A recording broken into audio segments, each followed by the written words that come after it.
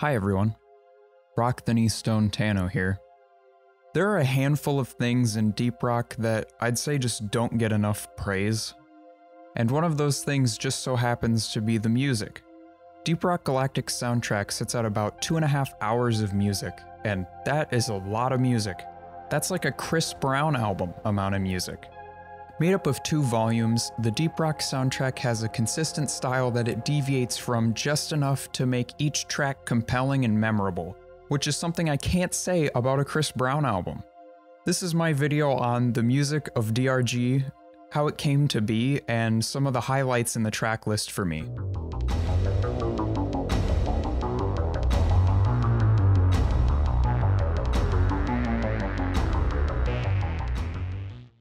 We'll start from the beginning. In early 2016, Ghost Ship Games was just a team of 6, and none of them were really feeling they would be able to create a soundtrack. Luckily, the news of this newly formed company spread to Sophus Alf Eirbeck Larsen, who is the nephew of DRG's game director, Mikkel. From a young age, Sophus had already been trying to convince Mikkel to get him a job making a soundtrack for a video game. And when I was, especially when I was a teenager, I'd always been bugging him, at the family dinners or something like that, birthdays, get me a job because I love the gaming world and such. And he's always been like, I can't do that, Yeah. And it always bugged me. And then when he told me about the next project they were doing, I just figured I'll just make some music for it and then I'll just show him.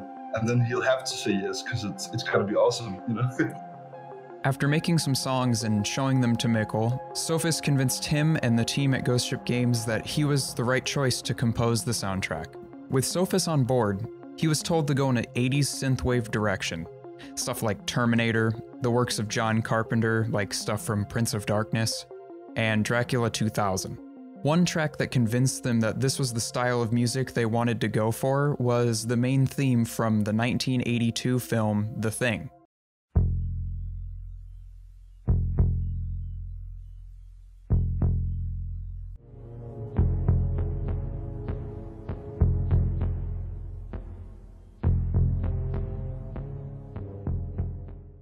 With the music from The Thing in mind, Sophus returned to the team with Into the Abyss, which is the first song on Volume 1 of the soundtrack.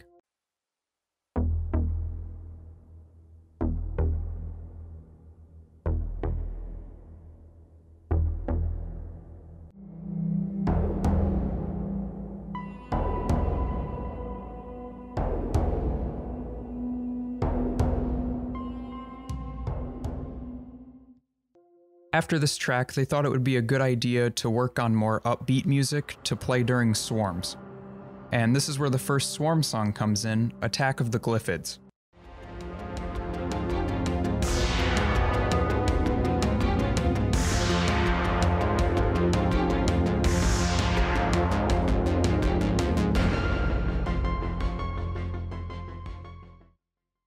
The rest of Volume 1 sticks to these synth-heavy and dark sci-fi roots that inspired the first 2 tracks they've made. Throughout the runtime, it seems they tried to follow 2 rules. 1, the soundtrack should stay consistent to this synthwave style. 2, they should also feel unique in their own way while sticking to this style. Volume 1 contains 22 songs with a total runtime of 101 minutes. There's a huge amount of music here, and it's all pretty great. One track that comes to mind first for me is Fathomless Tomb. Throughout the runtime, this song evolves quite a bit. They use this single note in the beginning to kind of emulate the sound of a sonar. This is in an attempt to make you feel like you're somewhere very deep and dark. While I find this use of sound really cool, my favorite portion of this track starts about 3.5 minutes into the song. I just love how this portion sounds. I would describe it as like ethereal and atmospheric.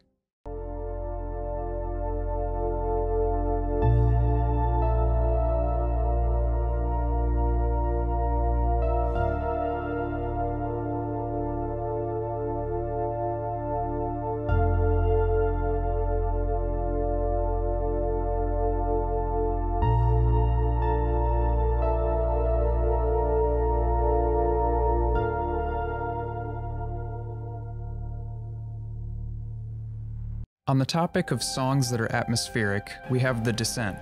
It creates an amazing atmosphere with some inspiration from The Cure's song A Forest.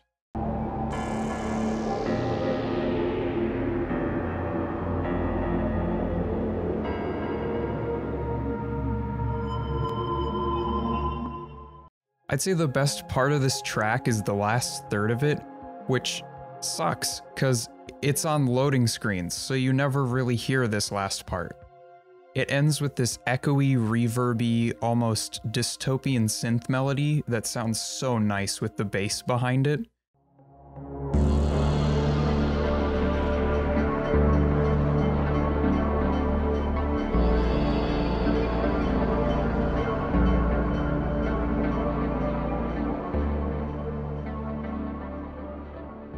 This one is peak 80s synthwave.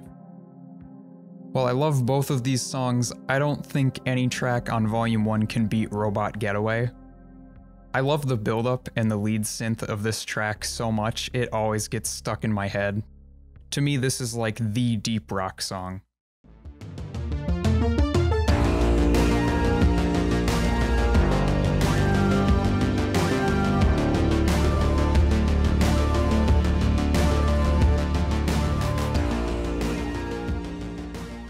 Also, Sophus said this was one of his favorite songs he made.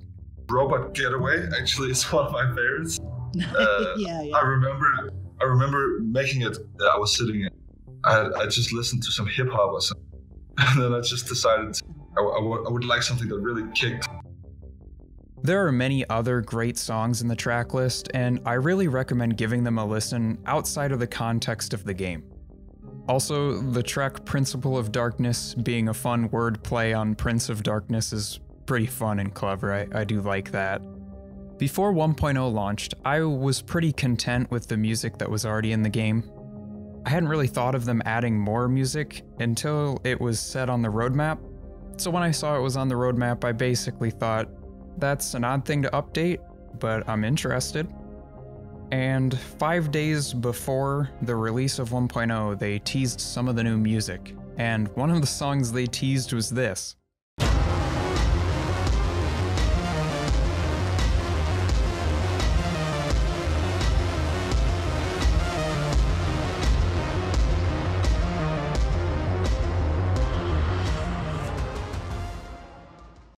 Listen, I really love Volume 1 of this soundtrack.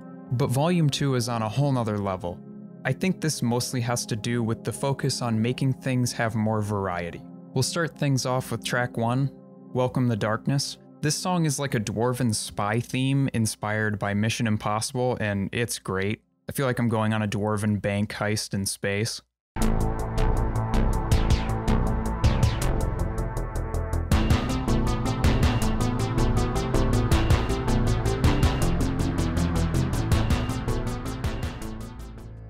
And then right after this track we have A Distant Terror, which was created to play during Mactera swarms, but they eventually dropped this idea of exclusive songs. This track is really catchy and also kinda scary. There's like a heartbeat-like rhythm that builds up to the lead synth, and it's seriously one of the best parts of the whole soundtrack.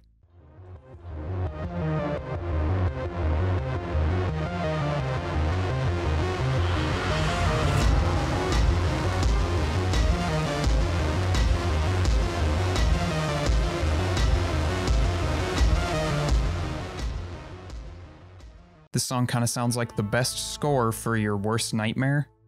On the topic of exclusive songs, there's also Absolute Zero. This track was going to be exclusive to the biome Glacial Strata. The soundscape this song has perfectly fits that too.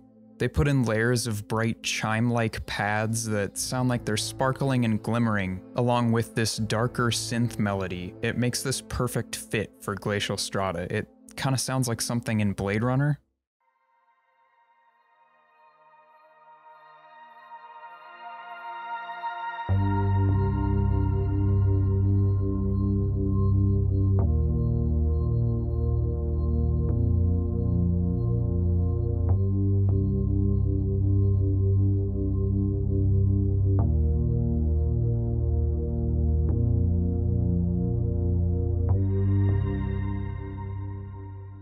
One track I can't skip over is Dance of the Dreadnought.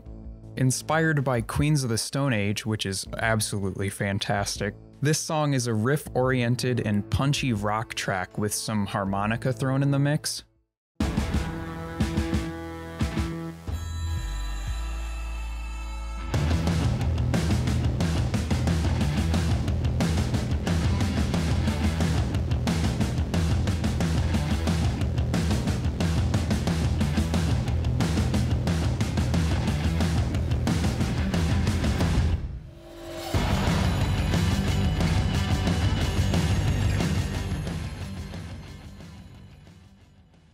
From a glance, I could see how someone would think this song is kinda out of place, but once you have it in the context of the game, I think it fits it pretty well. On Volume 2, I think my favorite Extraction song has to be Follow Molly. It just kinda has the right feel for, like, extractions. About 2 minutes into this song, it builds into this crazy robot-sounding Daft Punk shit with, like, huge layers of dark, wobbly synths.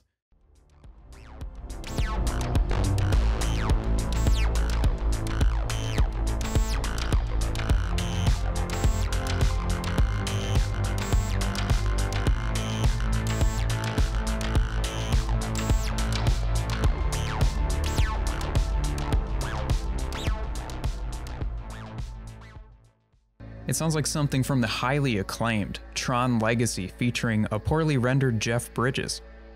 Then we have a well-titled track, Run, which is also what I want to do when I see poorly rendered Jeff Bridges. The most prominent part of this song is the spastic and in-your-face drums.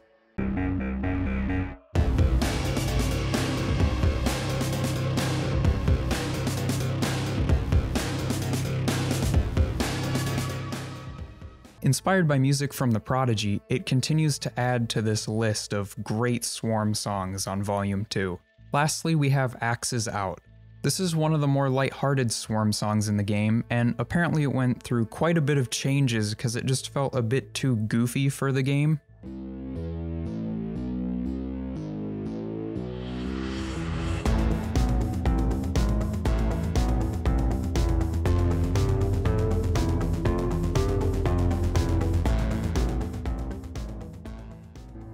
In the end, I think it fits the game pretty well, and it has this catchy, bouncy synth lead that sounds like something from the original Plants vs. Zombies to me. So I don't really know what the overarching goal of this video is. I just kind of wanted to talk about the soundtrack and bring up my favorite songs. And also I wanted to see what other people's favorite songs were and kind of talk about it a little bit. From a glance, I feel like music seems like it isn't essential to a game, but it definitely is. And for this being like the first soundtrack Sophus had made for a game, it is so good. My favorite volume is definitely Volume 2, but I still love the first one, and it brings back a lot of nostalgia from early access days. So yeah, let me know what songs or volumes are your favorite, and yeah, I'd love to hear that. Thank you so much for watching my third video on Deep Rock. Rock and Stone.